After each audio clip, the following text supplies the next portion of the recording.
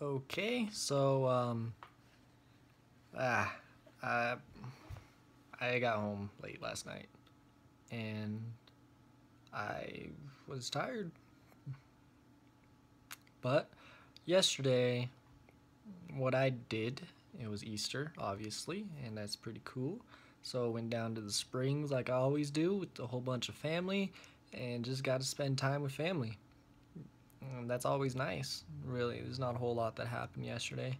I feel kind of bad because one of my cousins, I think he's like my second cousin. I don't really know him. He's like this little kid, and first of all, like my aunt, she has these arcade games, like the stand-up arcade games, the old school ones, and then she has this tabletop, old school Miss Pac-Man, and I've been playing that thing all the time. I've been playing it forever, since I was a little kid, and I've been waiting all day yesterday to play it.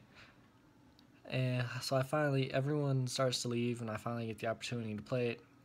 And this little kid, he's already playing it, and he's like, "Oh yeah, and my high score, look at that! It's so high, it's 30,000." And he was getting all hyped up about it and stuff. And I was like, "Oh yeah, yeah, good job, little dude. Like, good job." So I start playing, and then on the second game, we're about to leave, so I'm rushed. I don't really get time to play.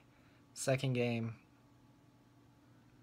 goodbye high score. I left there with 90,000. I tripled his high score. I felt I felt kind of bad for that.